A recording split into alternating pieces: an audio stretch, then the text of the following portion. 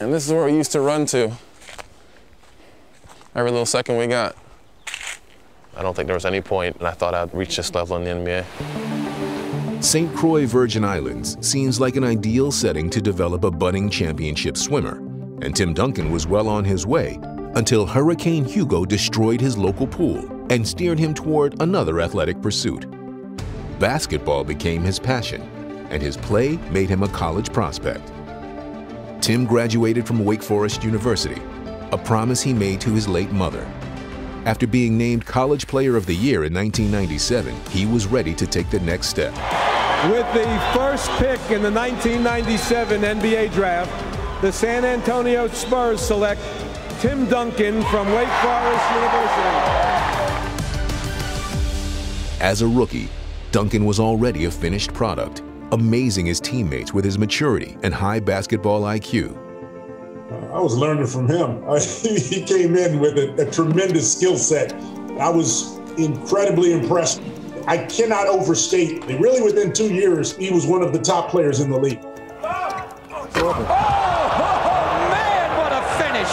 This guy is everything that you want in a basketball player. And it was in his second season that Duncan led the Spurs to new heights. Puts it down, comes baseline, spin over the top. Good! The San Antonio Spurs win their first ever NBA championship.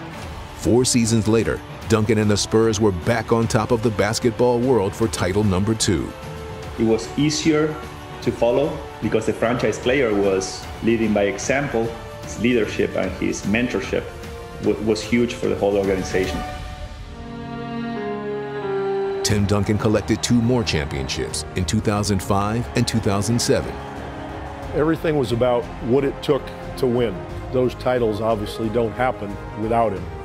Then, in 2014, at 38 years old, Duncan would cement his status as the centerpiece of one of the NBA's all-time great dynasties.